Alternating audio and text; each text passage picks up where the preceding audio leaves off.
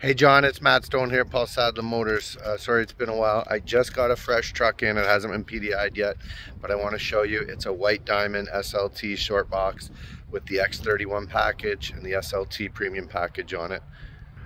So here it is. It's dusk here, but hasn't been PDI'd yet, so it doesn't have that ugly front plate bracket on it. The new front end, it is white diamond. Part of that package that's on it gives you those 20-inch wheels, the chrome running boards. Again, it is an X31, so that gives you beefed up shocks.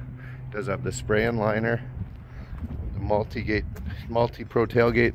Because of the X31 package, that's how you get the dual exhaust, which this one has. Full trailer package.